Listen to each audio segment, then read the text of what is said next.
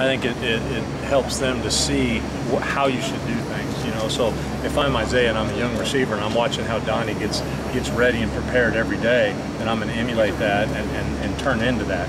And when you got older guys that are setting it up for the younger guys, it just kind of keeps rolling over all the time, and that's what you're always looking for. Tony, as you start to really get into your Nebraska and saw Nebraska prep, what kind of things change in terms of practice structure for you on the offensive side? Well, the first thing that changes is all of a sudden you're not doing as much versus the defense, like ones versus ones, and you'll start doing what we call look team work. So you're getting into periods where we're getting some look team guys, where we're carting some things up, getting some specific looks that might be different than our defense.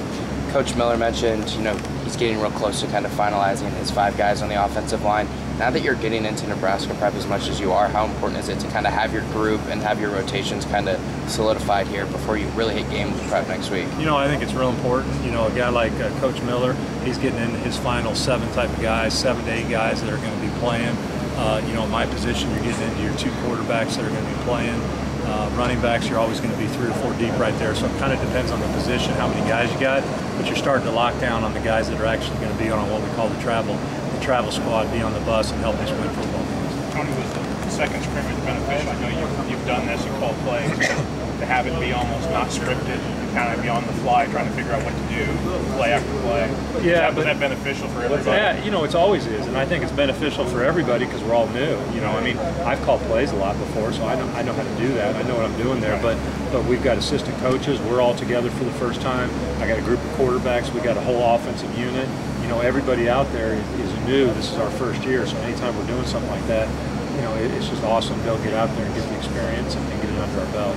Did you sense anything change today from the guys in terms of like focus or getting into that quote-unquote Nebraska prep instead of the traditional training camp? You know what? It just kind of had that feel like, you know, traditional camp is over. We've put it behind us, and we're starting to move on to our first opponent.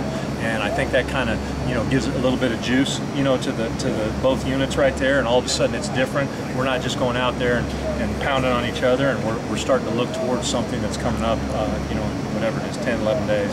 How important is it to not show your hand and let let anything out of the bag in terms of what you plan to do against Nebraska in week 0?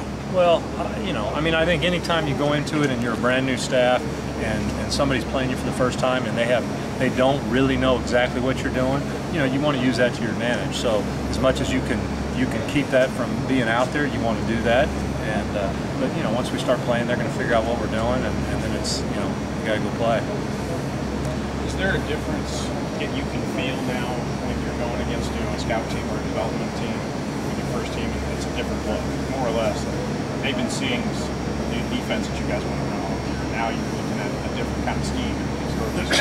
Well, now we're starting a game plan where we've got plays that we feel like we're going to get certain defenses, and all of a sudden you go out there, you're going against a look team, you're getting those defenses because you're carting it up that way, and you're like, okay, we're starting to get this look. We've talked about this play against this look. Now you can go out there and practice it that way, and that's what you're expecting to get on Saturday. You don't always get it that way, and you got to adjust, but that's what you're expecting. How much of your guys in your quarterbacks are starting to own this offense, specifically with BP and Art? You know what, BP, Art, Matt, Ryan, I mean, you know, we're pretty deep there as far as guys that are really, they've got the offense down pretty well. I feel like they could all go in and play in the game. They might be at a little bit different levels right now, but the whole group as a group, they're getting better every day, and that's all that can happen. Yep, you guys have a good one. Yep. Thanks, Tim.